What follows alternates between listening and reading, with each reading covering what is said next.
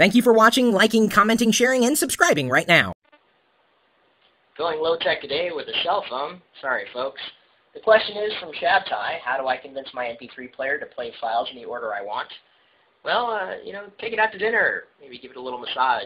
Really, that's not the way to convince your MP3 player to think like you. It's never going to think like you. Instead of relying on your logic, it's likely going to rely on a piece of information that sits inside of just about every MP3 file on the planet, and that would be an ID3 tag or ID3 tags.